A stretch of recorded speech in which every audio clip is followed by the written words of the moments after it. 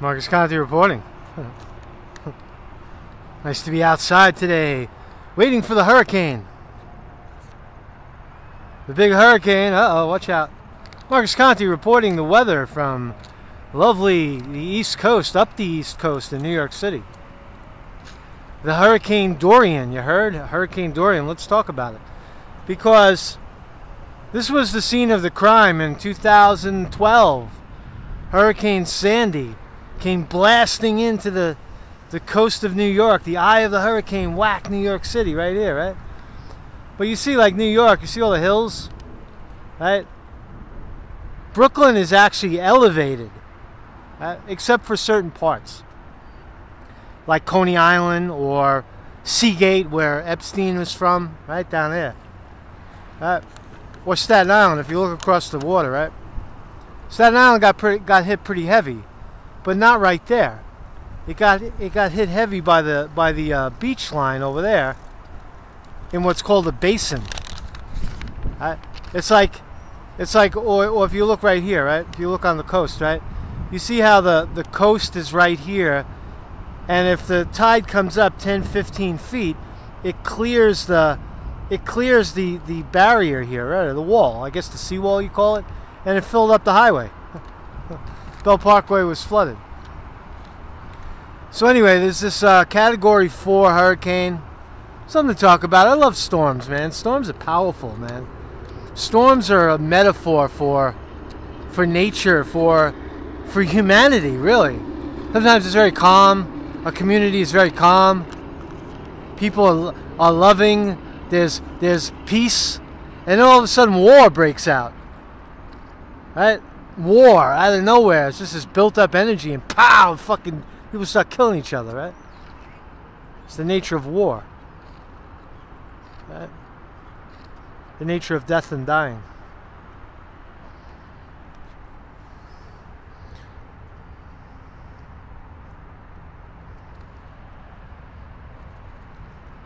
You get a good shot of this. Get a good shot of this guy.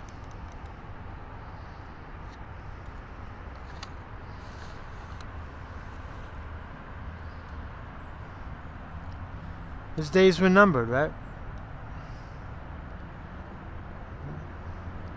His days were numbered, just like our days are numbered. There's nobody exempt.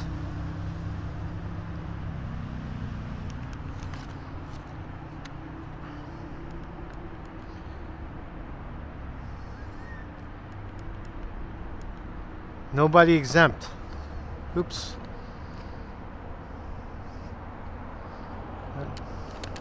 You can run from death, but it's still going to get you. Right? It's still going to get you, no matter how you look at it. It's like a storm all of a sudden, right? You think everything is cool, and all of a sudden, death. I don't know what I'm talking about right now.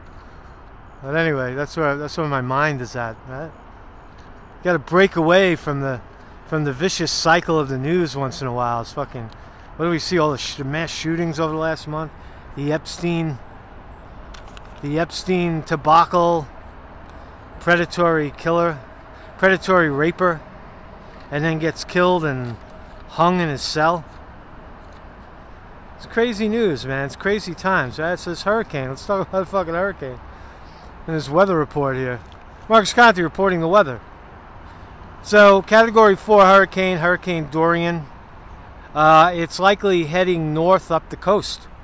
So, in New York City, we're about 1,000 miles away, but it's still, we don't get the, if the hurricane hits Florida or, I guess, North Carolina, South Carolina, wherever, Charlton. If it hits that area, we don't get the wind, but we get the waves. Right? That's why I know about hurricanes, because this is common, by the way. This is not unusual or a result of global warming. Every year at this time, this is hurricane season in New York City. Hurricanes come blasting up the East Coast all the time. Not New York City, but the East Coast. So if you're not a East Coast person, or someone familiar with ocean hurricane stuff, it's very normal. It's not uncommon. So This hurricane right now is pretty bad. It's a Category 4.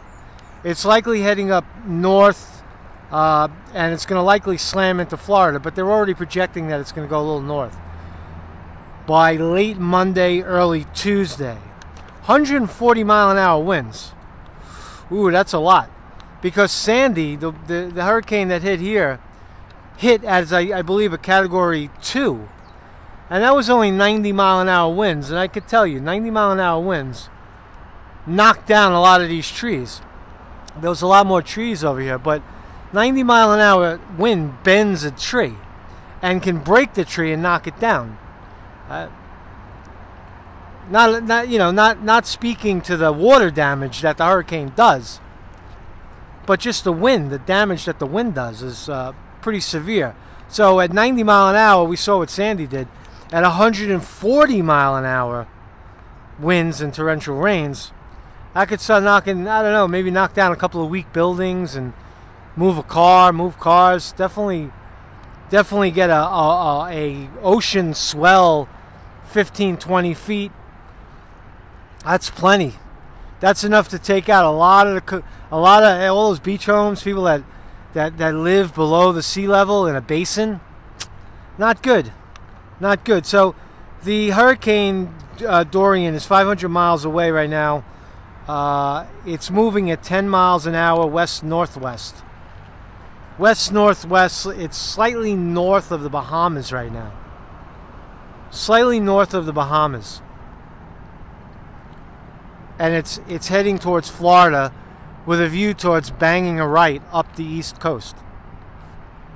What else could we tell you? It's likely to slam into Orlando and Jacksonville. It could last 7 days, they're saying. That's a long time, right? So if it lasts 7 days and it works its way up the east coast, it'll ultimately become a Category 1. It starts to fizzle out as it hits land, as all storms do. Right? All storms start to fizzle as they hit land. So a Category 1 storm working its way up the east coast is not so bad, but only if you live below sea level, because the water swell, that's the big damage, right? See, that, like, I remember in Sandy, I live in a building over here, like a big old brick building. Nothing. I mean, it was windy, and you had to shut the windows or your plants will fly around, but essentially it was just the sound of the wind.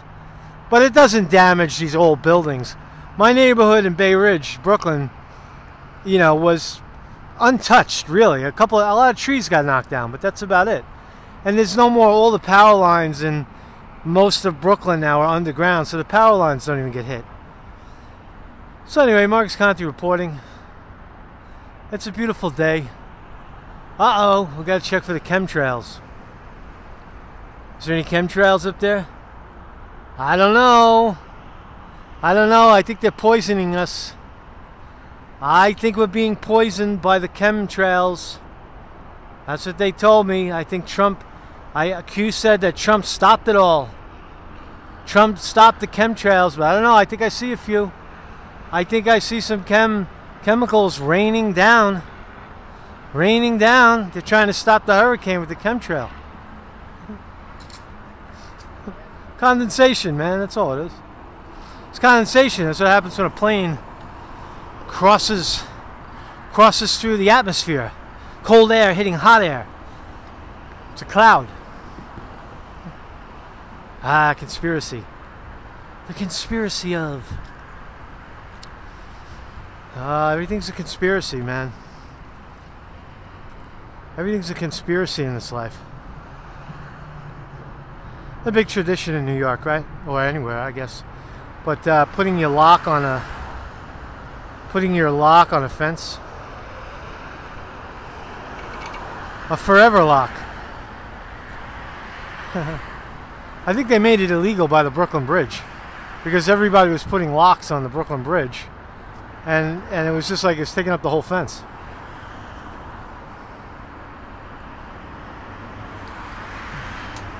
To show your love, your togetherness, your commitment to something. So So the big storm is coming. It won't be the last one. Won't be the first one. Won't be the last one. To the people in Florida, watch out. Don't take it lightly. People in New York took Sandy lightly. It never fucking hit. Eye of the hurricane. It'll never hit New York. And it did. The eye of the hurricane whacked New York City at high tide. That's important too. That's an important factor. What the tide is when the storm comes in. Because if it's high tide, you got to add another 7 feet to the swell. If it's low tide, you subtract the hurricane's got to work harder to get it over the water over the water wall, whatever it's called. Storm wall. All right, I'll kill it here. Marcus Conte reporting.